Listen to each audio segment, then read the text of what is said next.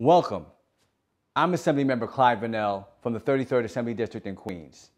And today I'm going to talk about the Haitian migrant crisis at Rio Texas and the border in the United States.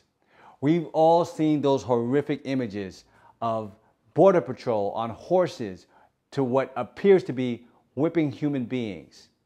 What a horrific sight.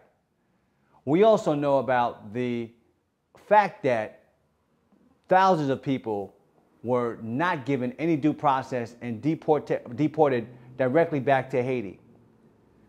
We must make sure that we are America and we must do better.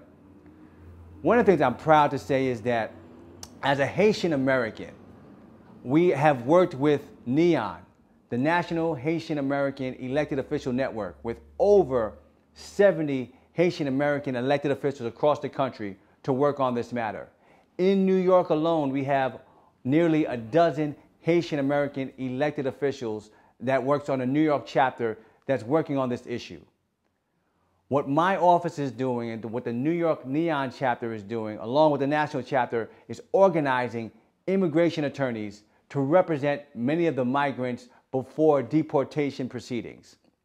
What we're asking for you to do is we're asking for immigration attorneys to sign up to volunteer and other attorneys to sign up to volunteer.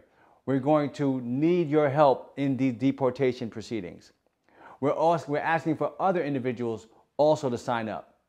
There's also information about migrants to sign up to be able to get in the system. We want to make sure that people have the right processes and have the proper representation. And we're going to work hard to do so. So contact my office in order to get more information. My phone number is 718-479-2333.